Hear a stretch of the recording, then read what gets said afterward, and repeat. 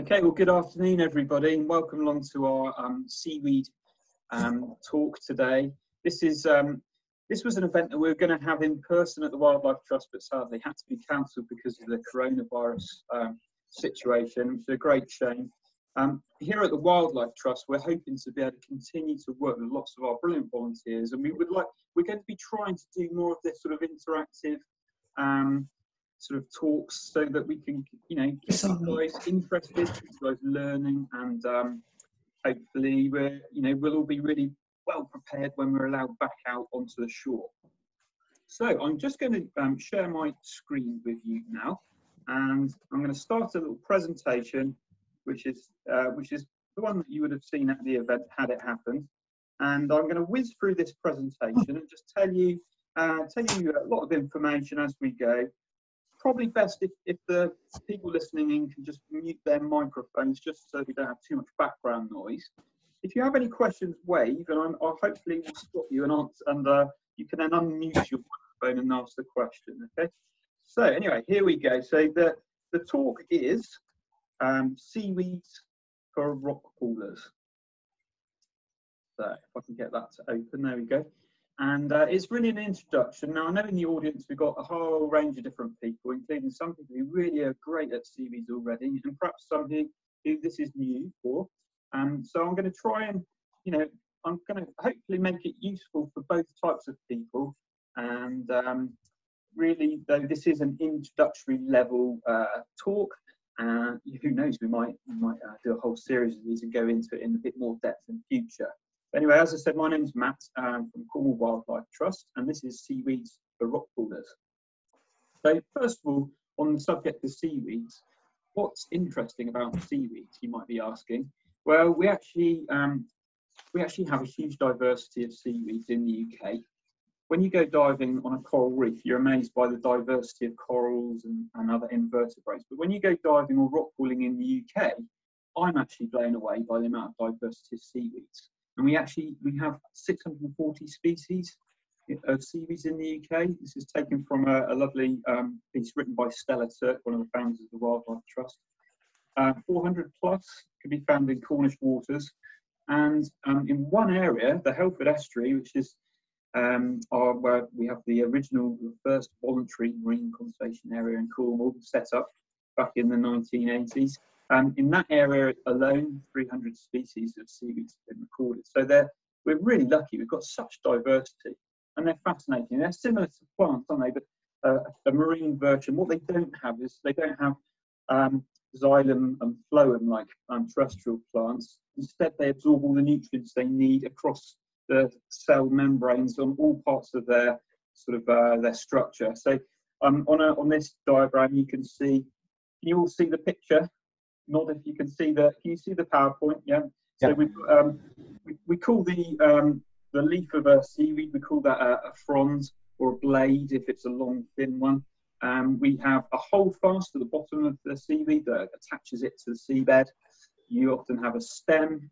Sometimes you get a midrib, which is like a thickening along the center line of the frond. And we often have these nematocysts or bladders, which allow seaweeds to float up towards the light to help them gain the light they need to grow. So that they photosynthesize and they need light. And what you find though is on the shore, as you guys are interested in rock pools and rock pooling, you'll find that you get a zonation of seaweeds. As you start at the top of the shore, you've got an area there that doesn't get much more than occasional immersion or splashing, that's a splash zone. And you get certain species that love that habitat and don't live anywhere else. And then as you go down the shore, you get these bandings of different species of seaweed until we reach the very low shore. And on the big spring tides, we can get right into the kelp zone, which is where the largest brown seaweeds live. So we're going to start off. There's three main groups of seaweeds. As you all know, they're the green seaweeds or green algae, the reds and the browns. So starting with the greens, we have 800 species approximately in the world, and they have chlorophyll, which is why they're green. And you find more of these in warmer places apparently. And some people sort of theorize that these were the origin of our terrestrial plants. So moving on, we've got a very common one. Everyone nod if you've seen this.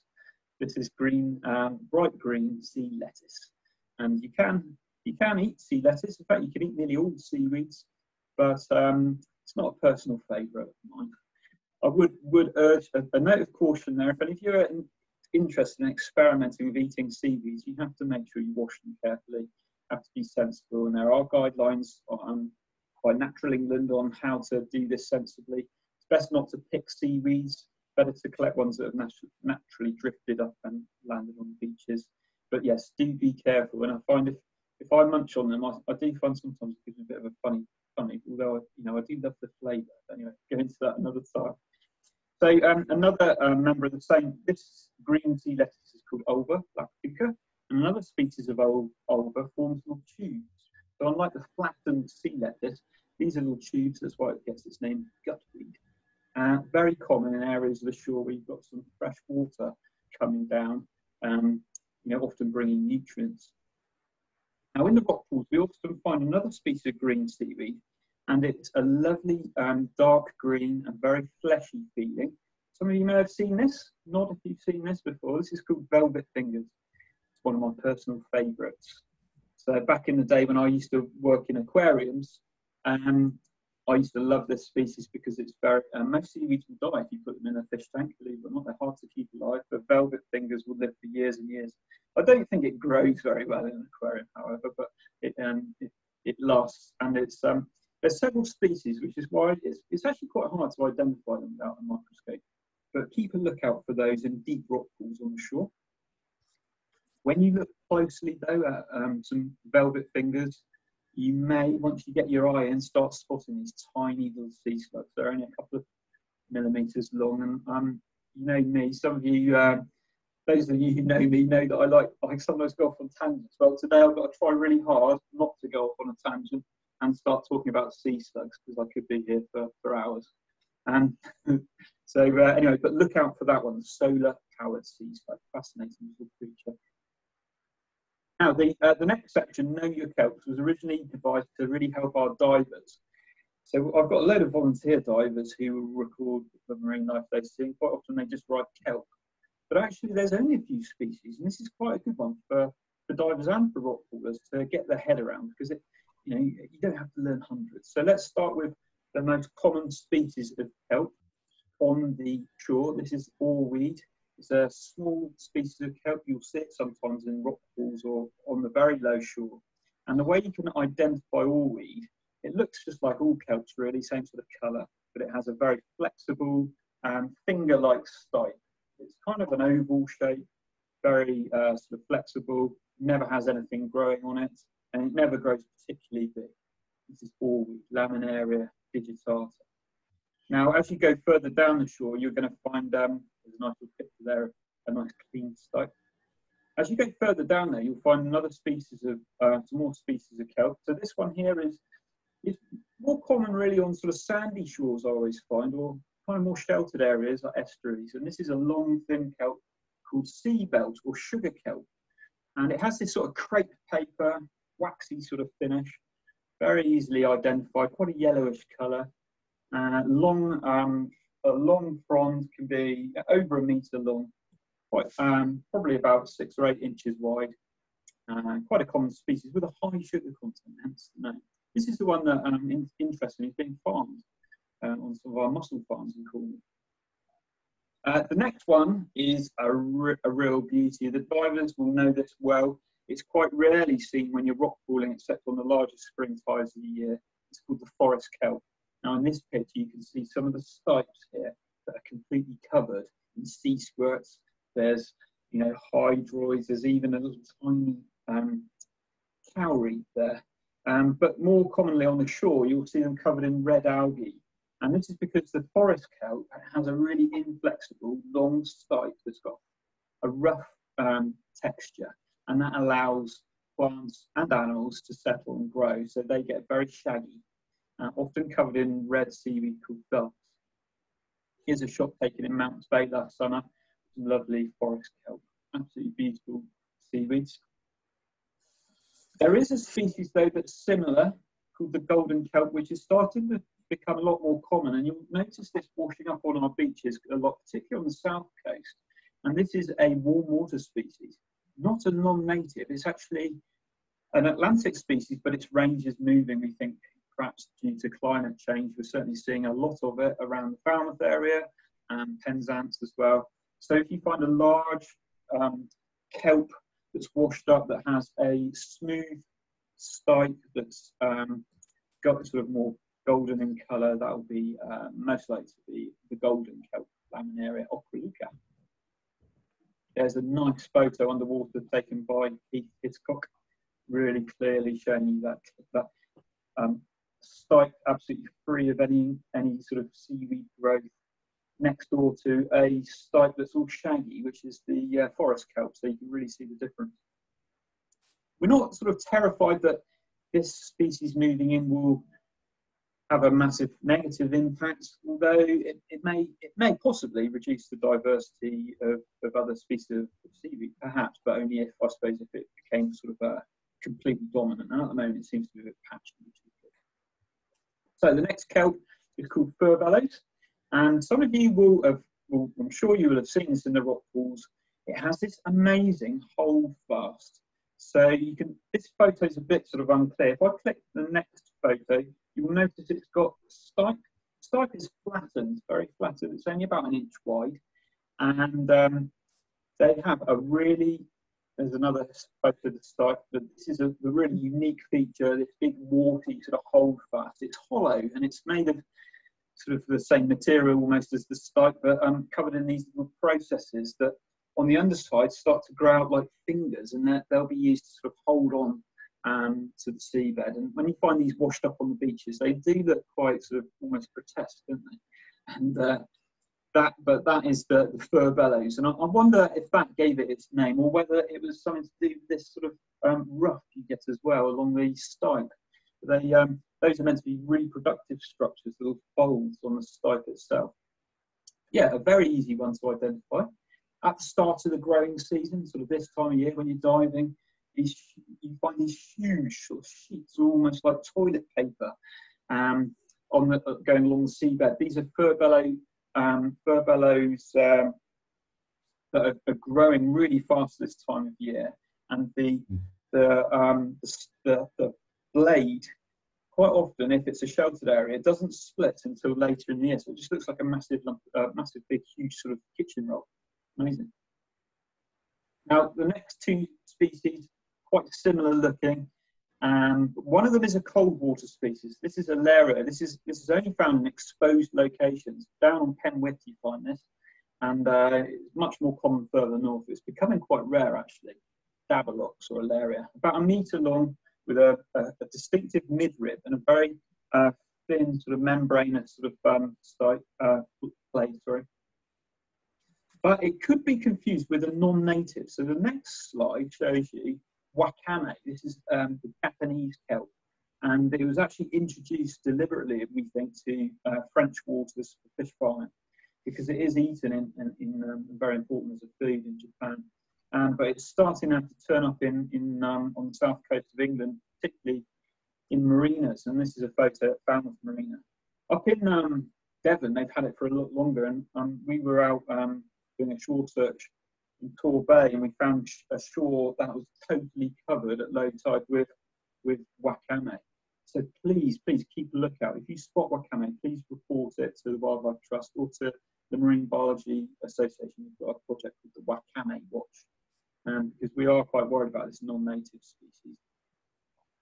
So anyway, that was a quick whiz stop through the main species of kelps found in UK waters. You've got 7 species and a little handout that I can email anybody for future reference. So hopefully when you're down on the shore, you're going to get used to identifying the kelps.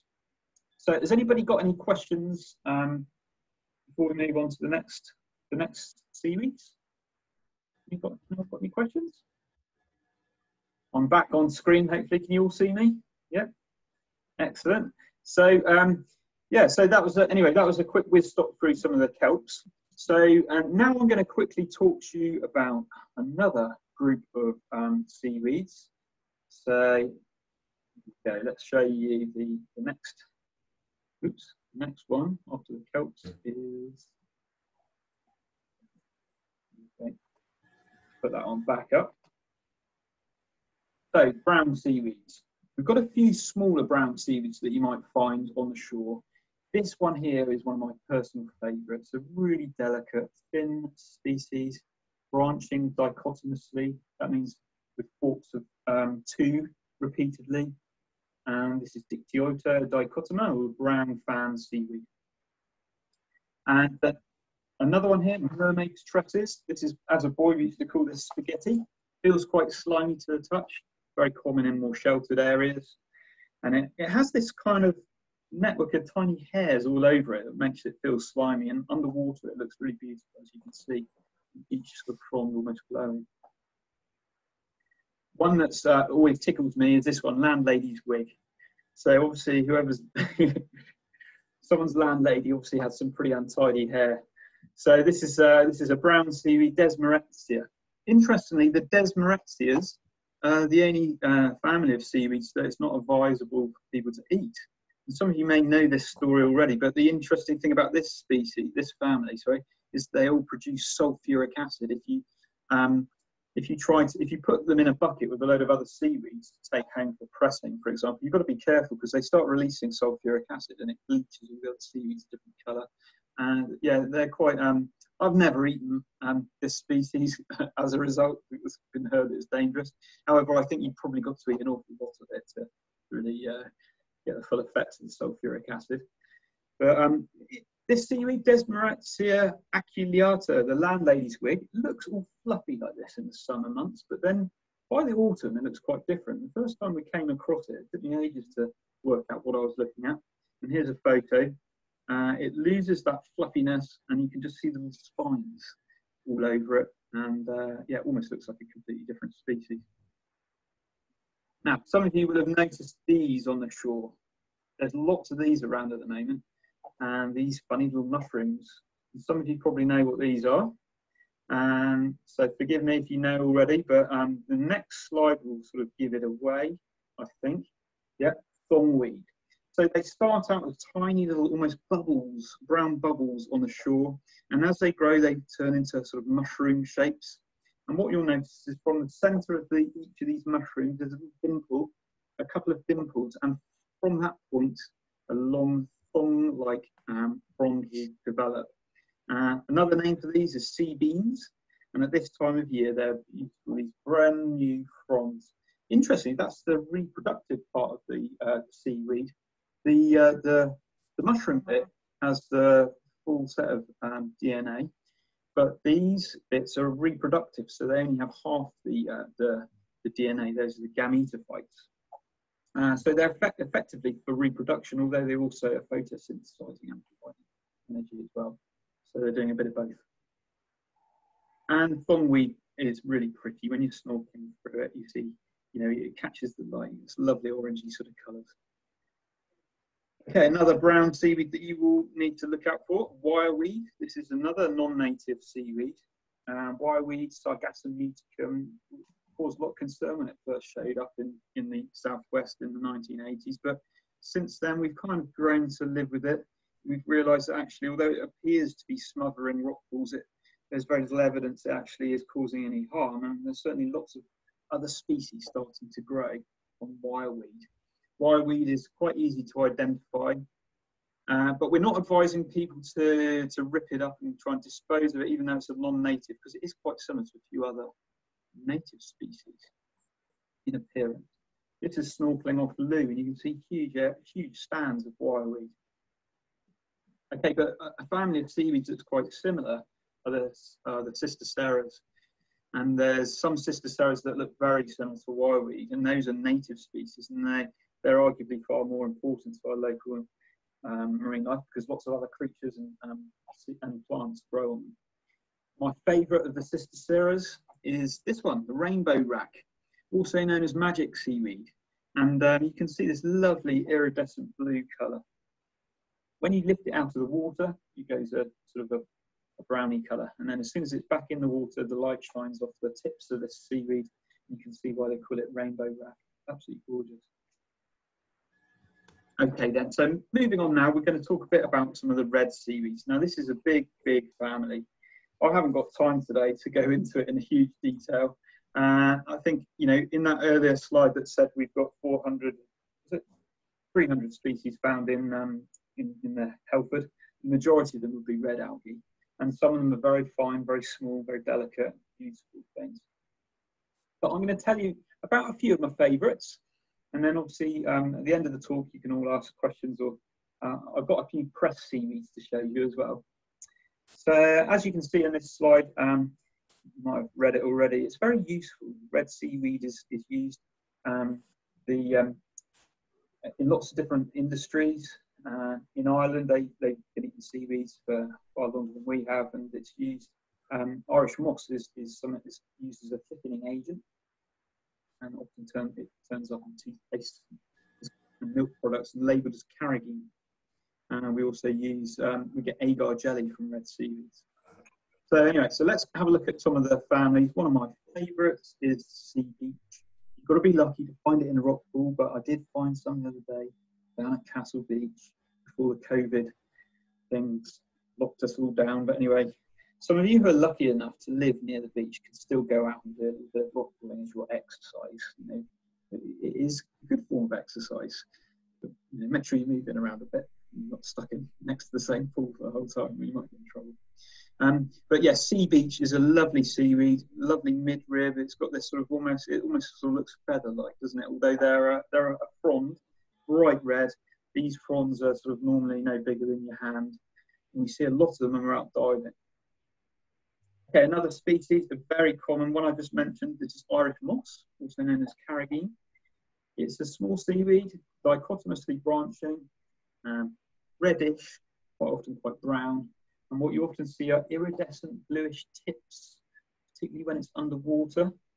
This is the one that the Irish would stick in, you know, they'd chuck it, warm up some milk, put in some Irish moss, stir it around, boil it up a bit, and it would thicken the milk really beautifully, and then they'd add a bit of whiskey in, and that would cure anything. Maybe not coronavirus, but you know, it's a very popular remedy back over in Ireland.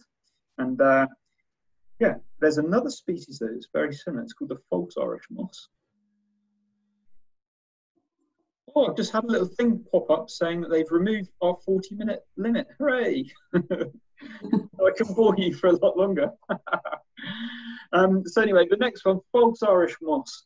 This is very similar. In fact, it's used by the Irish as well. It has the same sort of properties of thickening, but it's quite different in appearance, much darker. It has this sort of folded frond. The frond, if you like, is slightly gutted. You know, look at the cross section. It sort of curls at the edges, and it often has these little grape pit-like extensions in the summer, which are reproductive bodies. That's the false Irish moss. Right, another one that's very common all around the edges of our rock pools are these beautiful purpley pinkish coral weeds. There's many species of coral weeds, 3 common ones in Cornwall, and they're all beautiful. And when you look at them up very close with a hand lens, you'll see these lovely little segments.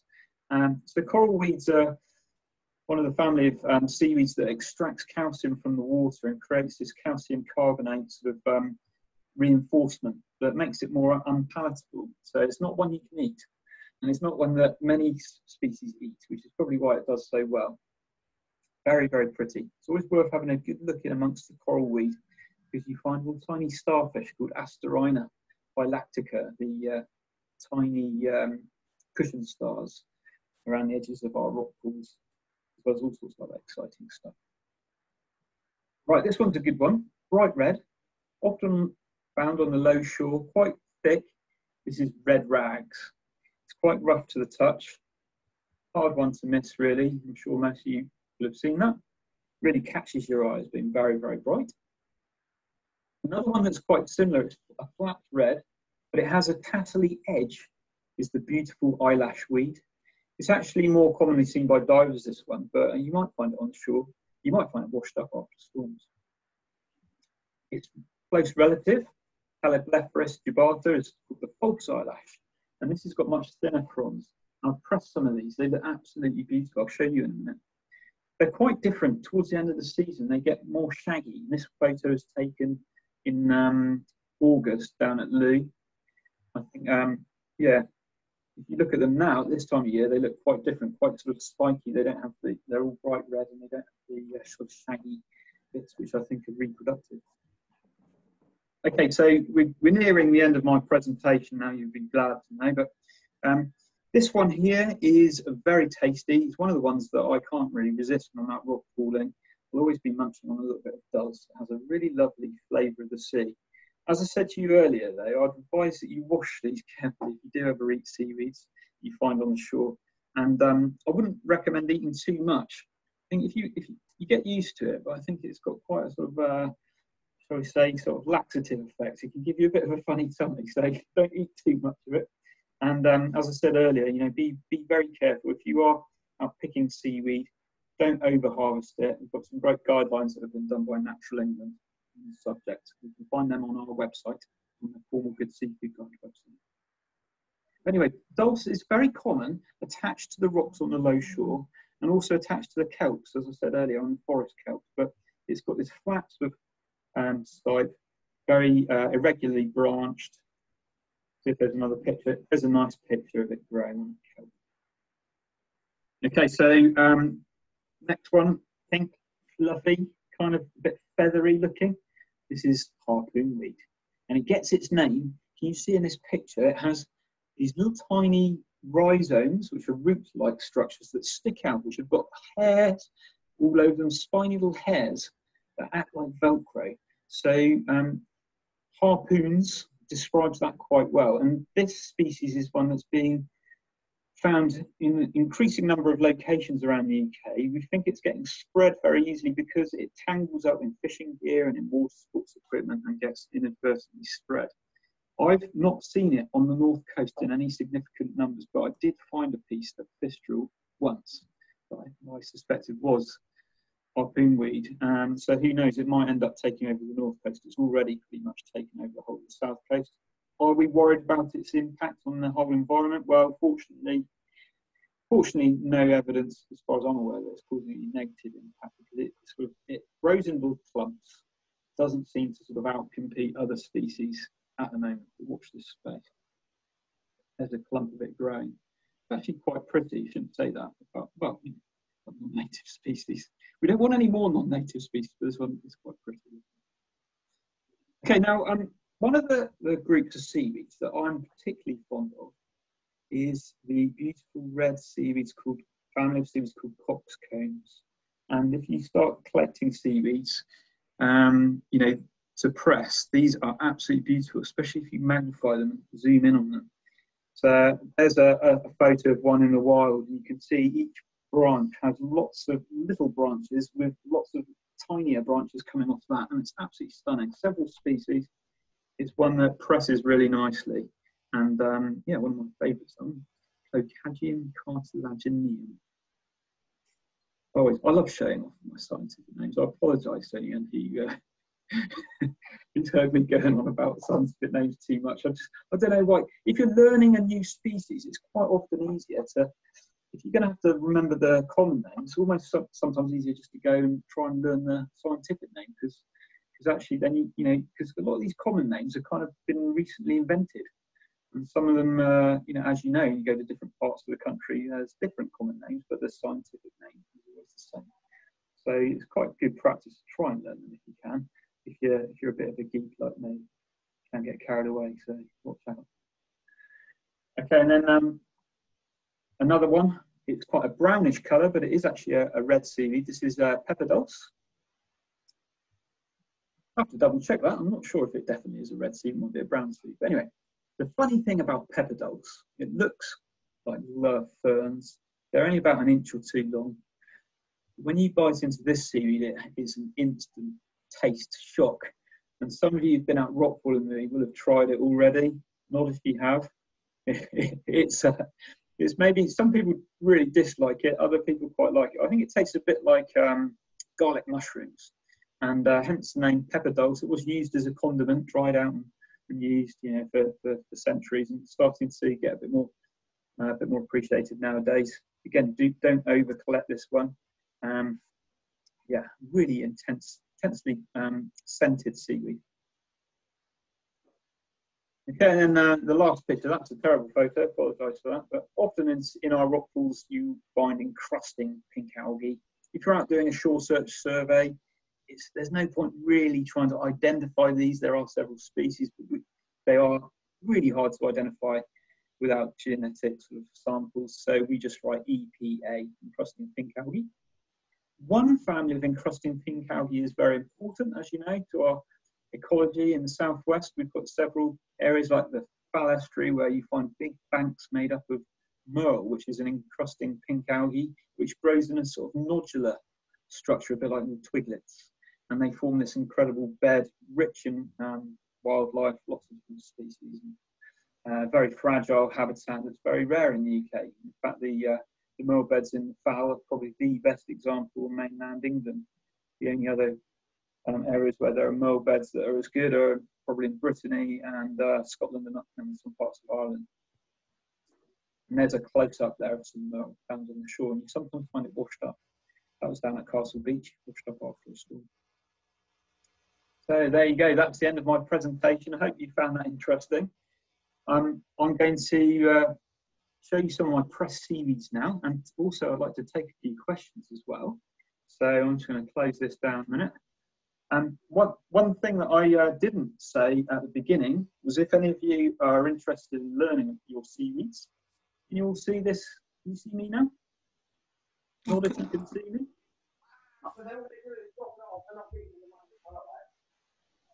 Can everyone see me okay? Yeah? No. No. Oh, sorry. Well, if you would like a book on seaweeds, I'd recommend this one. This is Seaweeds of Britain and Ireland. So before this book came along, seaweeds to me were a real mystery, but this is produced by the Sea Search Project of Marine Conservation Society. It's a great little book. It's £19.50. Matt, can you move the book a bit so people can see the whole book? Brilliant. About head height, Matt. That is a fantastic book. I've got a big stock of these at the Wildlife Trust. I would have tried to sell you at the event, but you know, I'm sure we can organise something. I'm sure you can buy the mail order from the Marine Conservation Society still. Another great book, and still my Bible, is the Collins Guide to the Seashore. The section in here on seaweeds, though, isn't brilliant. I actually think the section, you know, this book's far better for seaweeds, but this is great because it's got a little bit of everything, and it's still my go-to rock pooling book. So yeah, just as I was mentioning, a few pressed seaweeds. This is a few that I collected the other day down at Castle Beach that we pressed at the Seaweeds for Divers thing. Mark will remember these.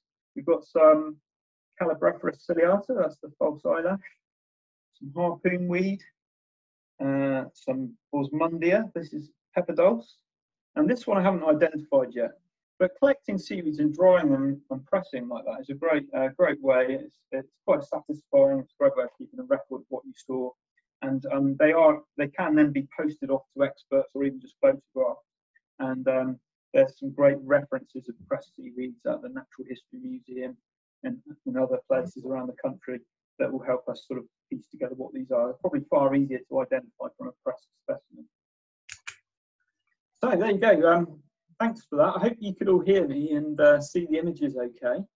I can't unfortunately see everybody's face on my screen. I'm going to try now. No, try. Don't manage participants.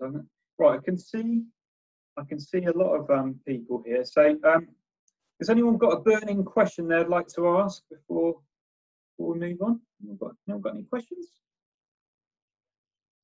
So, if you do have a question, just unmute your microphone and ask. I've got one. Hello, hi Liz. Hi there. I always struggle to remember the difference between Laminaria digitata and Ochroluca. Yeah. Is it really obvious by the colour? Because I'm not even sure I've seen Ochroluca. Is it really obvious gold colour? Yeah, I would say the main difference is that Laminaria digitata always has quite a short stipe and it's very flexible. If you were to come across a piece of golden kelp, you know, the stipe is much stiffer.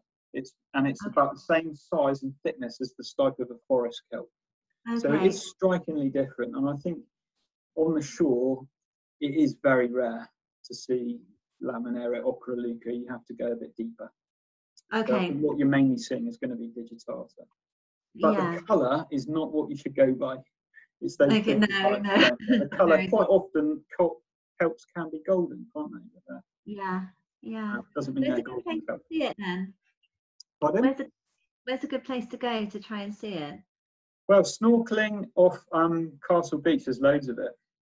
And on the Roseland as well. So around Lighthouse Beach, if you know that one on the Roseland, lots of golden kelp down there. I'm not Okay. sure about your neck of the woods though, No. because I No. haven't been snorkeling up in East Cornwall for a while. But I'm sure you'll find it one day. Yeah. Yeah. Okay. Thanks. Okay, anyone else got any questions? Cool. So would you be interested in another video like this on how to press seaweeds? Yes. Yeah. Yeah, Yeah. I'll be interested. Yeah. Yeah, that'd Yeah. be cool. Yeah. Yeah, I have to admit, I'm starting to get quite hooked on it, and you don't need specialist equipment, which is great. And I'm starting to get quite a nice little collection. Here's another one. There's some spotted scarf seaweeds, and they're quite decorative as well. You can put them in a little frame and give them away to your family for Christmas presents. They're going to love that, aren't they?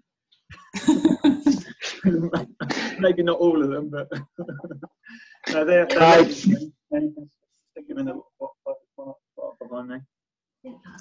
Can I just ask a general question about the growing cycle of seaweeds? I assume Yes. we're about to see an explosion of growth, and how fast do they grow, do you Yes. think? That's a great question. They're growing very quickly at this time of year, and you go through all these sort of stages. In fact, we had a seaweed social for the divers a few weeks ago, and one of the people who attended was called Mickey, and he runs a blog called Ann Bolognese, which is Cornish for seaweed, for rockpool hunter. And what he did is he went to Castle Beach and photographed the seaweeds every month and put them onto his blog. So I can send you the link, David. It just shows you this Okay, thank you. interesting sort of phases that what you get fresh growth of certain species, and then they start to die. And whilst that's happening, new species are coming through. So yeah, it is quite fascinating, the pattern that he witnessed on the shore. I mean, in general, I think, yeah, now's a very, very productive phase, and now is when they look most beautiful. But quite soon they'll start to look a bit more shaggy and a bit more damaged. And as soon as we get any big storms, obviously it sort of rips them up and shuffles things up again. But yeah, a lot of seaweeds are annual, so they'll grow really rapidly, and then by the end of the year they'll almost completely die. Many of them will leave the holdfast and regenerate from that. And I remember some studies being done on the Isle of Man by an old lecturer of mine. He's retired now, but he actually did a load of studies on Ascophyllum, the egg rack. Wasn't in my presentation, but anyway, couldn't include everything. And he reckoned that egg rack holdfast could be decades, if not hundreds of years old. But just every year they regrow, which is quite interesting. Yeah, and then there's other species like rainbow rack, which dies back, but it obviously lives for a long time because you've got colonies of all kinds of invertebrates, sea squirts, and rainbow racks. So yeah, hope that's answered your question. Good, thank you. Yep, thanks very much. So it's a great shame that we've had to cancel our shore search events. We were due to be coming to you, David, to Mounts Bay to go to Stackhouse Cove, weren't we, in April? But the advice of our management team at the Wildlife Trust is to cancel all of our events until definitely the end of April and possibly further, depending on the situation. So it's a great shame. But we will, like I say, we will be trying to do what we can. So please get in touch if you've got subjects you would like to learn more about. I've got loads of these little presentations. I hope you enjoyed it. I'm happy to do more of these if people want them. And yeah, keep on learning about your marine life, everybody. I hope you enjoyed it. Thank you very much. Thank you. I'm going to stop the recording in a minute, but yeah. Thank you. All right. Thanks, Matt. Cheers. Thanks, Matt. Give me a shout via email if you've got any more questions. And yeah, thank you very much. Hope you enjoyed it. Okay. Cheers. Bye. Bye. Bye. Cheerio, Matt.